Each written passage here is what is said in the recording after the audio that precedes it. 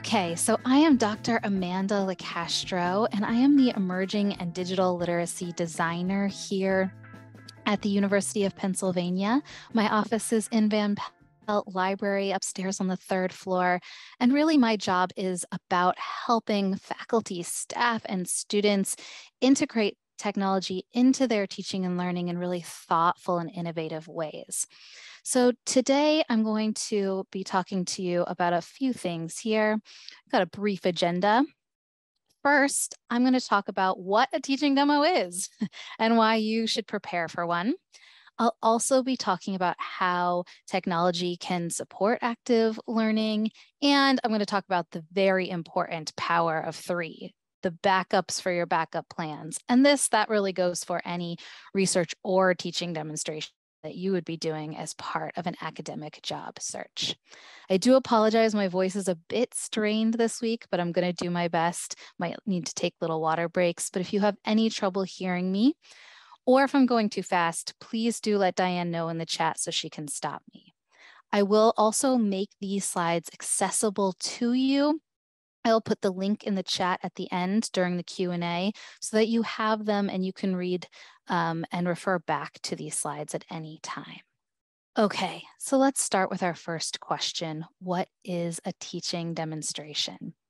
There are often two kinds of teaching demonstrations that you might be asked to do as part of an academic job search. And this is true both for faculty positions and alternative academic positions. I have given teaching demos for both kinds of positions. I was the assistant professor of English at Stevenson University before joining the University of Pennsylvania Libraries in an alternative academic position. So I have experience in both. The kind of classic example of a teaching demonstration is what we call the in-class demo. And this is where you're invited to be a guest lecturer in an actual course teaching students who are enrolled in that class. Usually, you will be given access to the syllabus, the course site, and any other materials you would need to understand at what point in the semester the students are at and what they have been discussing or learning. You may actually be able to assign readings or work with a reading that they're doing in that class or a pre-scheduled assignment in that class. And these kinds of teaching demonstrations often happen in an actual classroom, although in addition to the students, there will probably be members of the search committee and even maybe other members of the university or institution. The other type of teaching demo that is common is what we call an open teaching demo. And this is where it would basically be like a mock class, or it would mimic a classroom, but is in fact just simulated as part of the interview process. So here you'd be teaching to a mixed audience. It may include undergraduate and graduate students. It could be postdocs, faculty, and staff, and will often include campus leaders as part of the process. And the audience will have been uniquely invited and have volunteered to attend. So you may often be able to provide instructions or assignments in advance, again, for this type of teaching demonstration. Often they're expecting you to choose a topic that's related closely to your research, whether or not there's a research talk also required of you.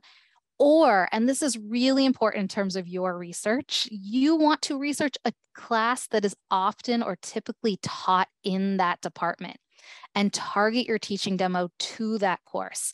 Sometimes even in job ads, they'll list like this position will need to teach these 5 courses. And you're going to want to think about that as you prepare for this kind of open teaching demo, like which course do you imagine this fitting into and why? Sometimes these open teaching demos will not actually be in a classroom, but more in a conference room or a lecture hall of some type. So it's always good to ask. Okay, so how do I know that the teaching demonstration is important?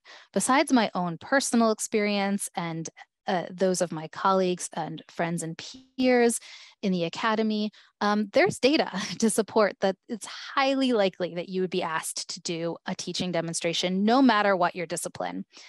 This statistic is actually from 2013, but it says that 62% of biology departments required a teaching demonstration. And that even though it is dependent on what type of institution, so at community colleges, it's highly, highly likely that you're going to be doing a teaching demonstration.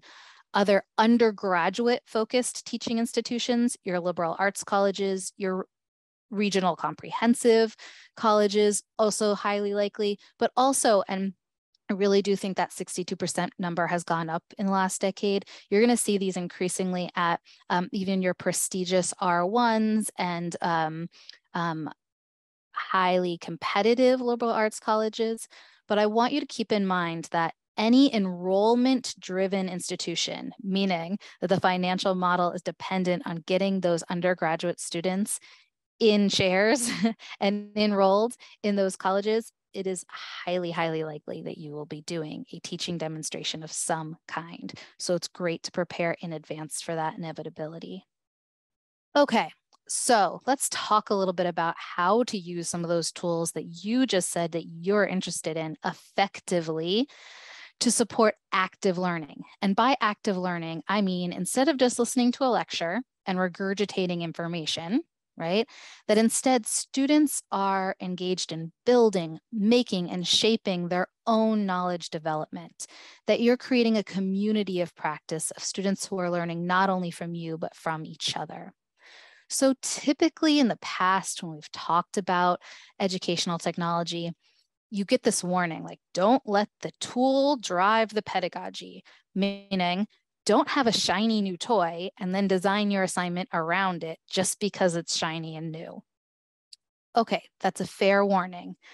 However, if we flip that and say, only focus on your pedagogy and then just bring in technology when it seems absolutely necessary, right? That's also flawed because you may be ignoring some of the wonderful tools you have at your disposal. So when you look at these two far right columns, the actual and the aspirational columns, these are what is called entangled pedagogy. And again, I have the citation here for you. But entangled pedagogy really means thinking about the tools and the pedagogy at the same time. So they're integrated thoughtfully and so that they're multifaceted and not just like a single use or a unitasker, right, in your pedagogy, but that you're coming to the same tools time and time again because they've proven to be effective for your teaching style and for your student population. So what we're looking for here is that you're thinking about both the learning objectives. So for me, one of my learning objectives is always close reading or deep reading. How do I stimulate good, deep, close reading of a text, along with all the possible tools I have at my disposal? So of course, I have books, I have ebooks, I have audiobooks. I have lots of tools that might help my students read closely and read deeply. You want to be thinking about both of these things at once. And you really, and this is key down here, is you really want to think about you yourself, the instructor, and your students as collaborating on any teaching and learning project together as equal partners, not as just you providing information for them, but as them as equal partners in the learning process. What I want to tell you is how this might look in practice. So I'm going to give you a concrete example here. Tips. You're focusing on active learning. I'm going to choose an activity that I've done many times before. You don't want to try something you've never done before in a teaching demonstration. I want to ask in advance about any specific classroom and technology affordances that are already in place. Okay, so do they have a learning management system? Do they have a projector in the classroom? How many students are there? What is the desk setup? Is it a seminar room or a lecture hall? Do they have group tables? I want to ask to see, if there's space to move around, to do group work. I'm going to ask if there's laptops in the classroom, all of that kind of thing in advance. I also want to prioritize accessibility. So circulating your materials in advance. If you're using videos, making sure they're captioned. If you're using images, making sure there's alt text. Asking about any accommodations in the class so that you can make sure that you're doing things like providing high contrast for those who are colorblind, or sans serif for those who have dyslexia, etc. You really want to think about accessibility in advance, and you're going to time yourself with an audience multiple times to make sure you fit in your time frame. And I'll get back to 7 and 8, but you really need to have a backup plan in case all fails. It's Murphy's Law. So here's my example. For me, for an effective teaching demonstration, I am very comfortable with social annotation software. These are platforms that let students annotate a text together online. Why is this great? Because I can select a short text, either based on something that I want to teach the students or that's already part of their course that I'm walking into. I can use a variety of tools. I can inquire to see if the institution already has Perusal, which we do at the University of Pennsylvania, or Hypothesis, which is integrated into many course management systems. And if they have neither, I can set up my own site without access to the course management system to distribute via email. So very flexible tool. Why does this work for me? Because it asks students to annotate a text in advance so that I can see what those students are thinking about before I get to my teaching demonstration. I can give them very specific instructions on what I want them to do to generate material I can use. And I can also give them time at the beginning of my teaching demo to annotate if they didn't do the homework, which you will find at community colleges and many other places, students haven't done the homework. So you want to build in time for them to do that right in your teaching demonstration. It also gives you a chance to catch your breath, which is great. I can provide paper copies as a backup and collect annotations on note cards. And this is really key, and I'm going to show you this in a minute. It allows me to integrate the student comments into my lecture slides. So I'm making students the focus of my teaching demonstration. And I can follow with a very low-tech analog think, pair, share, or another student-led activity. This is what this looks like in practice, right? I distribute the reading in advance. Some students will annotate it as they're supposed to before class begins. Some will do it right there at the beginning of class when I give them some time.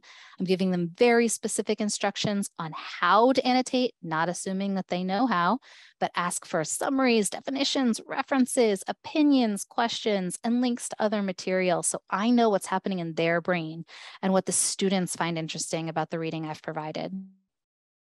I then am going to take a screenshot of some of the best comments, pull them into the slides that I'm giving in my teaching demonstration, and connecting it to further information that I'm an expert on, really showcasing my research and my expertise as support for their opinions and their expertise that they brought into the comments. So again, that mutual knowledge building.